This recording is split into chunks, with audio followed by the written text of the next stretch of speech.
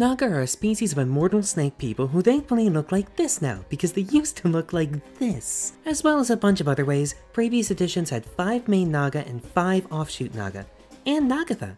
Say hi Nagatha, now go away. We are focusing on the 3 we actually have to deal with in this edition: Guardian, Bone, and Spirit. They're all pumped full of magic and guard locations with strong connection to the past. It's what they are made to do after all, and when the ancient creator races fell, the Nagas claimed that they were their master's rightful heirs. If that seems arrogant, that's because it is. They think they should be the ones in charge of everything at all times. If you think you've heard this before, you're thinking of the other snake people, Yuanti. Same creator race, same belief to be heirs, and their patron deities are shards of the same shattered god. While they occasionally work together against a common foe, they typically hate each other. That's as far as universal traits go though, so let's dive into specifics. Guardian Naga are so lawful good that the chief gods of the halfling and dwarven pantheons call them favored monsters. Nobody expects the nurturing matriarch to send a giant magic curse-throwing snake after them. Don't let your guard down entirely though. Good intentions won't stop them from subjugating scaly people like lizard folk, and power can corrupt. That said, most spend their time researching spells and trying to stop evil, and they don't attack unprovoked. I'd really recommend you avoid provoking them too. They're essentially 11th level clerics with wickedly powerful contact poison that can spit 30 feet. They only attack once per round, so their damage output's not the greatest, but they don't die when they're killed. God sends their soul back with 1 to 6 days standard shipping, and now you are the evil they want to stop. And nothing short of a wish spell turns this off.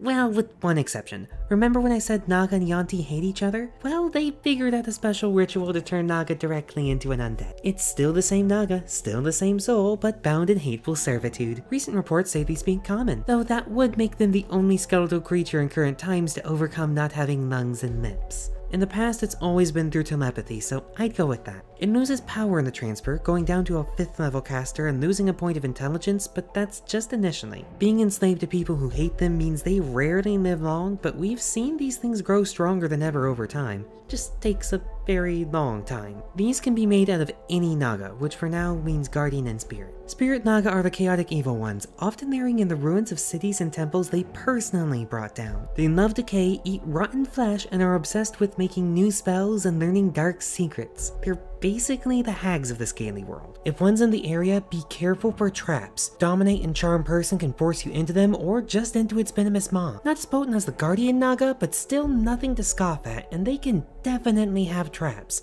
They tend to enslave those around them. Well, I say that, and it is true, but they actually have a special transformation they can put someone through. And unlike most thrall transformations like the Yuanti Broodguard, the Spirit Naga does it as purposefully cruel as possible. First, they rip out the victim's memories and skills while dulling their mind and infusing them with charm person. That part's pretty standard, but they purposely leave all the pain and loss it feels so they can gaslight and manipulate it. They took the memory of who did this too, so the Naga that feels loyal to their sympathetic and understanding master. A master who's also trying to worsen their insecurities to gaslight them better. Oh, but don't think you can just tell them who did this. They won't believe you and lash out. They're still imbued with charm person, so this isn't even necessary. It's just for fun. It's like designing a hammer that feels pain. It's so terrible, I put them in the description. Share this cursed knowledge with others around you. It's the best way I could think of to show you how cruel these things are. Send one of these at your party and use the Nagatha to block for it while it lightning bolts and charms. If you think it's too hard, just lightning bolt through the Nagatha. I'm sure they'll forgive it later, for they are as cruel as the forces making me try to come up with an outro to this episode. Hit the buttons, bye!